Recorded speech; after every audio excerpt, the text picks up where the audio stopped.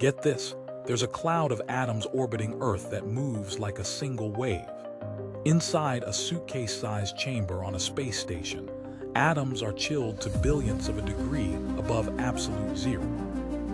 At that point, they stop acting like a crowd and merge into a Bose-Einstein condensate, a single quantum cloud, one superatom. On the ground, gravity yanks it away in an instant. Up here, microgravity lets it float, drift, and show off its wave nature for seconds. Lasers and magnets stretch it, split it, and stitch it back together, making interference patterns like ripples on a pond.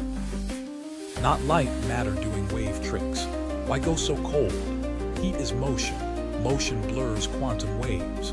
Near absolute zero, the waves expand and overlap until every atom marches in lockstep. And because nothing falls, it becomes a slow-motion lab to test ultra-precise sensors, future navigation, even gravity, all from a tiny frozen cloud quietly surfing in orbit. Which detail surprised you most? Follow for more quantum and space stories.